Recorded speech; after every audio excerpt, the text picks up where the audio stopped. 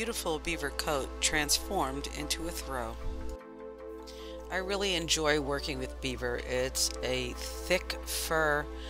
The pelt is very thick as well. It's just so nice to work with. So here's the front of the coat and the back of the coat. The customer chose to keep their lining, and I really like this lining a lot. It is very unique in coloration. There's little bits of pops of red and browns and oranges and little bits of pink throughout the coat. It's really very pretty and very unique. So here I am removing the lining, and I'm trying to be really careful in removing this lining because I want to be able to use as much of the lining as possible.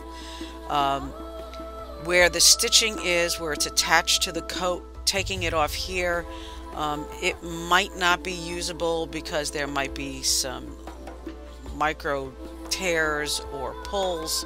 So it's really important that I go slowly and try to salvage as much of the edges as possible.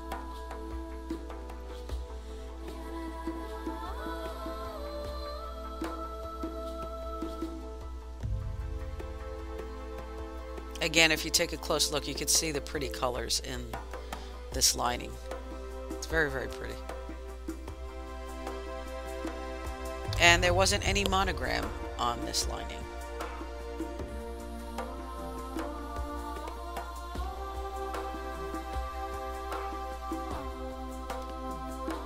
So once the lining is removed, I'm going to take it and I'm going to wash it in cold water.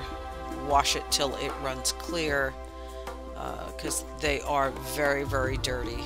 And here it is hanging up, and you can see it's quite lovely. Now working on the pelt itself, and I am taking the collar area and just opening it up in case I need to use that particular part later on, which I will.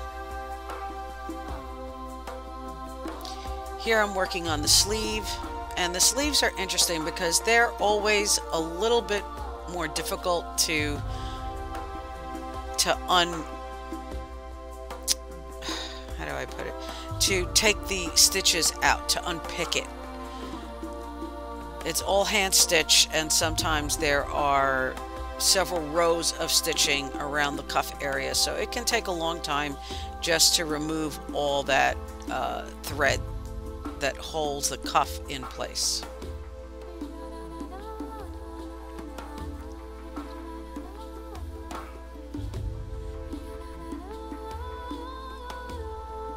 From here I'm going to start working on my strips,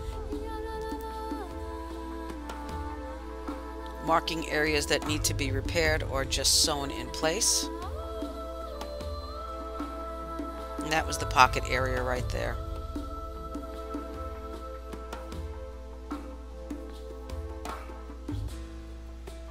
Trying to find the best spot and configuration so I could get a nice straight strip.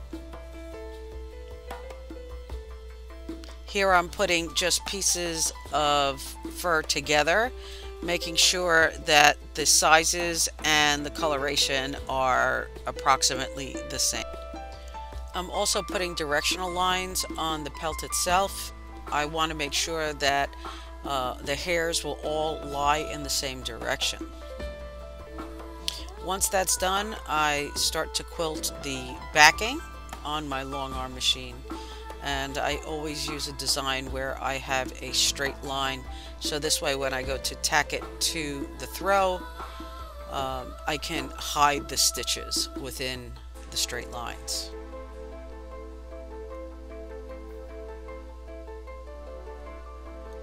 And there it is, all completed.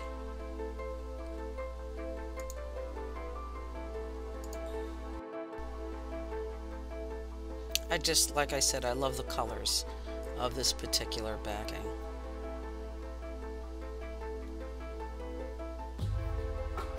This is the skin side of the pelt, and that's what it looked like when it was all put together. here I am attaching the lining and the ribbon. I'm going to layer it with the backing. And here is the completed throw. The result is really quite lovely.